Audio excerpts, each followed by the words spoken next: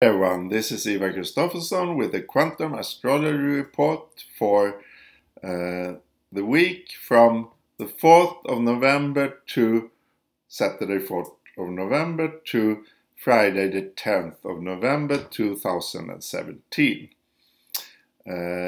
With emphasis of the full moon, the 4th of November here in Europe, Sweden, Central European time, 6:23 a.m.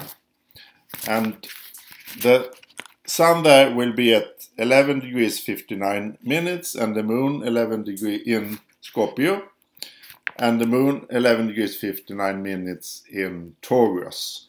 So it's the full moon in Taurus, the quantum worth, wealth, beauty ruled by Venus. The seed is growing. The seed of the new rising from the ashes, the phoenix, symbolism of Scorpio. We also have a very interesting opposition, Uranus opposite Venus. Uranus retrograde, bringing the codes from other realities, from Andromeda galaxy. And in the quantum I am, we're shaping our own reality areas. And it's on the minute, direct opposition to the quantum love planet Venus, unconditional love. Also in conjunction with the fixed star Spica and Arcturus. And Arcturus is so involved in this freeing of humanity from the Anunnakis, electromagnetic healing. It's Arcturus, the fixed star, planets around there, is the entry point for our soul coming here to Earth, and also the exit when we leave, if we're not stuck in the fourth dimensional world, but we are not. We are freeing ourselves from those. Set an intention for your death, that you will go through love to meet your relatives, and if they are stuck in other dimensions, to continue to the love of your own soul evolution. The 4th of November, we also have Saturn at galactic center in a sextile and trine to Venus and Uranus. And we have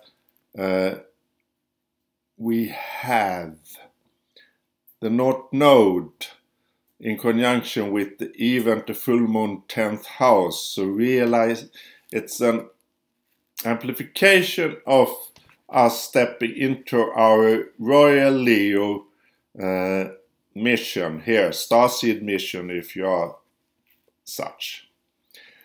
And I believe many are that listen to this. We also have Neptune, the quantum spirit planet, retrograde in Pisces, revealing the illusions, in a trine and sextile to the sun-moon opposition, the full moon. There's a connection with the quantum spirit inside us, dreaming. You sleep well, dream, and use that for healing. We have Chiron, the wounded healer, in a direct square to Saturn, really testing and also giving our reality a deepened healing about our spiritual wound.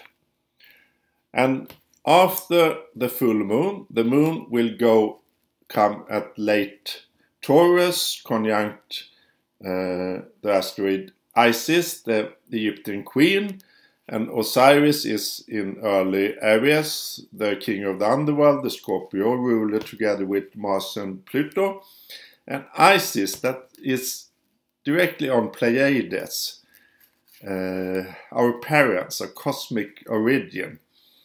And it's at the full moon and some days after. It's a direct opposition between Isis and Mercury, Taut, at late Scorpio, giving us a new origin realization with with our mind, our quantum computer.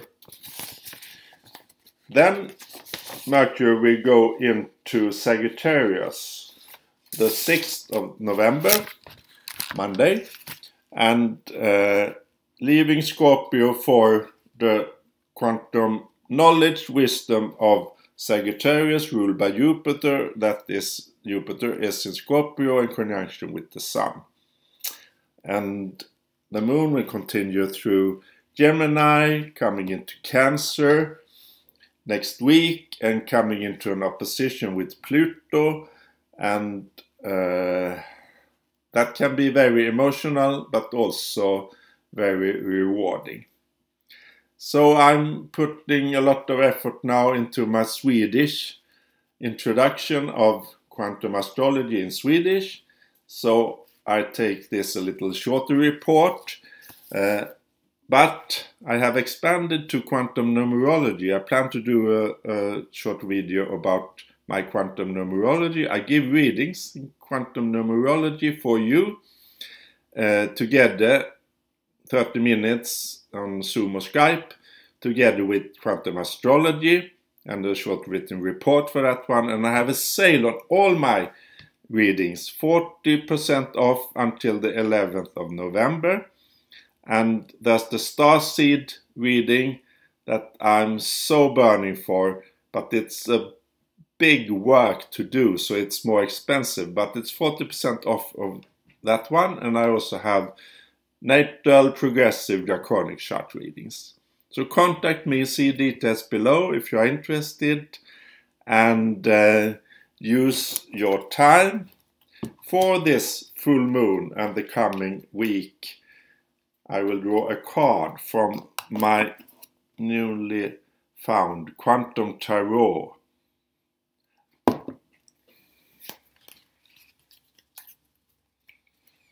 It's a magic connection to bring in this quantum world of quantum physics in all these areas: astrology, tarot, and numerology. So I will draw a card for the full moon. Perhaps I shouldn't. I can show it like this. I can't see the card, even if perhaps you can, but I can't see it. So we take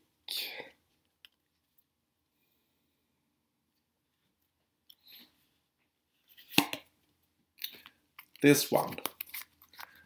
It's the One of Cups here. One of Cups. You see the symbol there, and I will check the interpretation. It's Ace of Cups, and that's graviton. The Ace of Cups signifies an upsurge of love and compassion, opening of the heart. What is awakening your love? Ace of Cups, the graviton. The graviton is the gravity particle just found in an experiment, predicted by Einstein. Love and compassion, the opening of the heart. That's the Venus at Taurus, opposition Uranus, and the North Node in Leo in connection with the 10th house at the full moon. What is awakening your love? My love is in this mission for my starseed here on Earth, and to doing it also in Swedish. Bye bye and take care.